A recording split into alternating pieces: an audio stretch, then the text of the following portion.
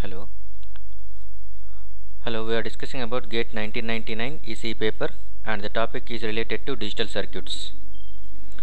The logic expression y is equal to a plus a bar b is equivalent to a b, b a bar b, c a bar plus b, d a plus b.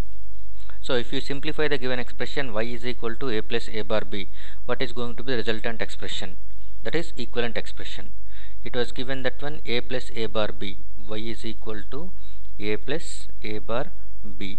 So you can write it as a plus a bar multiplied by, that is, you can think a bar dot b, so that can be written as a plus b.